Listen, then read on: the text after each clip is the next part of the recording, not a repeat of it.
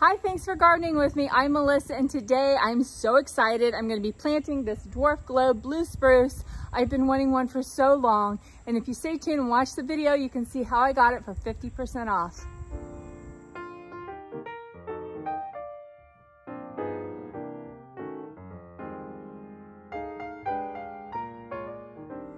So this is the dwarf blue spruce that I'm going to be planting. It is a globe blue spruce, so it will stay in a globe shape, and the highest that it'll get is probably about 3 feet tall, so it'll be perfect in this bed.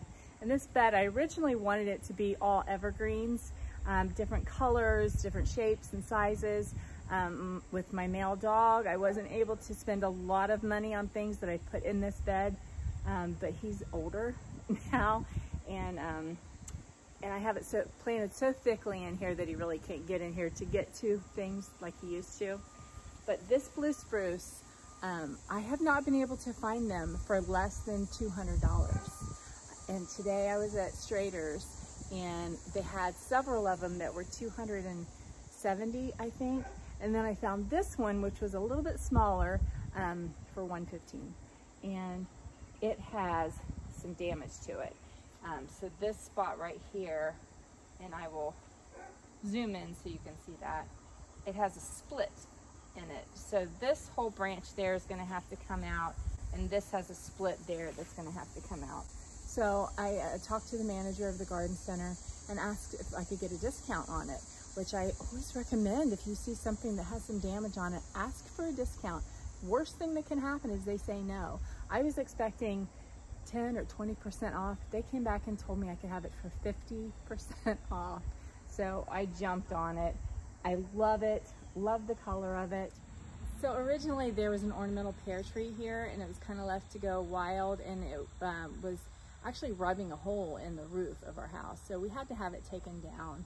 And so when I had it there, I had planted this up as a shade garden and everything was doing great, but since then it's become a full sun garden. So I really want to replant everything here with some dwarf evergreens, and I'm finding that the dwarf evergreens are so expensive.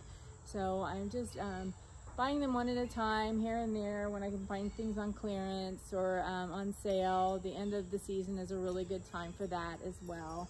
But what I want to do is plant this right here where I have the irises. Now, I love irises, I really do, but they don't look good right here. So I'm going to be taking those out, and I will show you how I remove those, and I want to transplant them someplace else in my garden beds because they're purple and they smell like grape. They're lovely. So I'm going to be transplanting those, and so I'll get plenty of flowers out of that in the future. And so this spruce is going to be right here, and I can't be more excited. So I'm going to go ahead and show you how I get the irises out. I'm probably going to take out the daylilies that I had there as well. And I'm going to amend my soil, and I'll show you what I'm going to use for that. So these are the two things that I have to amend the soil with. I'm going to put a cup of hollytone down in there, and I'm going to mix it with my soil that I have. And I also have, this is called Cozy Power, and I got this from Strader's as well, and I'm going to mix that in with the soil that I have and just give this spruce a really great head start. So my first step is I'm going to go ahead and remove my mulch, because this is mulch that we just laid this year and I want to be able to keep it. So I'm going to remove the mulch, move that over to the side. I'm going to dig out my irises and cut them back and prepare them to be transplanted, move away my little anything else that I have in that area, and then I'm going to prepare my hole. And what I'm going to do is I'm going to dig the hole twice as wide as what the pot is right now, and just as deep, because I want this spruce to be planted in the hole just as deep as it is in the pot. So I'm going to take that dirt that I get out of that hole, just put it right here on the driveway, mix in my hollytone with it, mix in my Cozy Power with it, and it'll be nice and loomy. I'll put the pot back in the hole and then fill it in.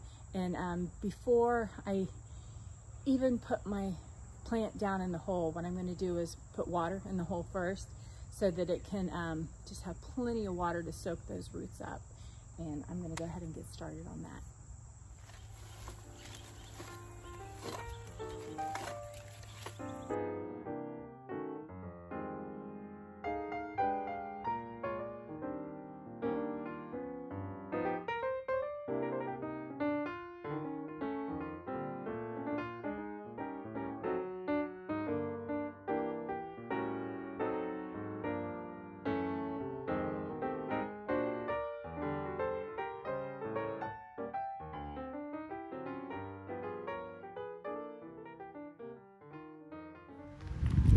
So here we have our hole, and what I did is I just used my handle of my shovel to measure across the pot of the plant and the depth of the plant, and I didn't get out a ruler or anything like that.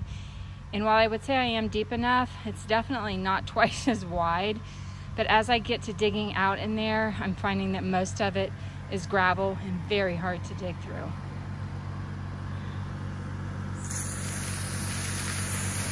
So here you can see I've put some water in my hole that I dug, and I'm just going to kind of keep an eye on it and see how long it takes to drain.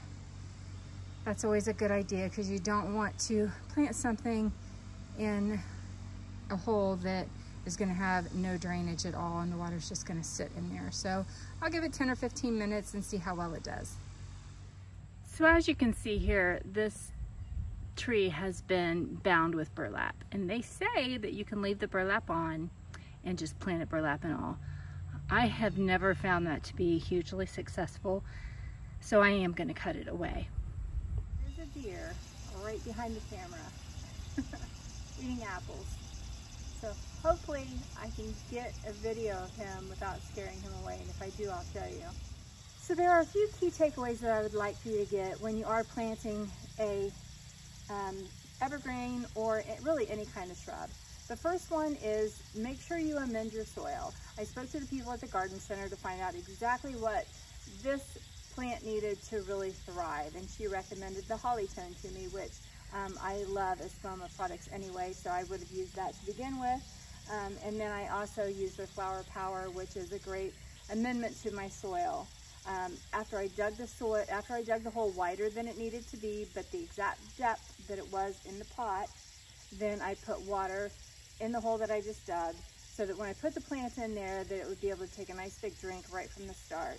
I took the burlap off and the twine that was off from around the root ball, so that the roots could spread really nice, and watered it. I filled the hole back halfway with soil, watered it again, filled it all the way with soil, watered it again. Now I put my mulch back on there, and I'm watering it again. And the whole time that I'm sitting here talking to you, I'm leaving the hose on so that it can get a nice deep drink, especially this time of year. It's hot. It's like 84 degrees out. So it's definitely going to need good drink. I'm going to make sure that for the next few days I keep it really nice and hydrated. And through this entire video, that deer is still standing there eating apples, and it's probably 20 feet from the camera. So that's it. Thank you so much for gardening with me. I hope that this gives you a little inspiration, seeing me plant something that I am just so excited about. Some women like jewelry. I'll take a dwarf globe shrub any day of the week. So I really appreciate you watching this video. Hopefully it inspired you to get out into your own yard and plant maybe a globe spruce. Hopefully it inspired you to get out to your garden centers and see what they have out there. See if you can find something on clearance or marked down. And so thank you so much for gardening with me. I really appreciate it. Have a great week.